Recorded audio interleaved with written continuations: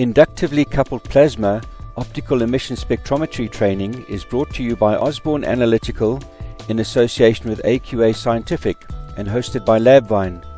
I'm John Osborne and I'd like to introduce the online training course. ICP OES can measure all metals and a few non-metals and is ideal for milligram per litre and microgram per litre concentrations.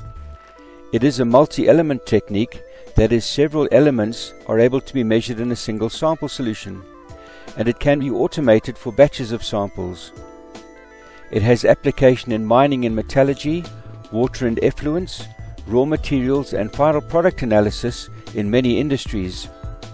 In this first course, we introduce the technology and deal with the theory, principles of measurement, and instrumentation, explaining what each component does and how it works. This is helpful to obtain the best performance and to maintain and troubleshoot, the subjects of which will be covered in the next course. The course is useful to laboratory analysts, chemists, metallurgists, analytical chemistry students, environmental field workers, and laboratory supervisors, as well as users of the data who wish to understand how it's obtained.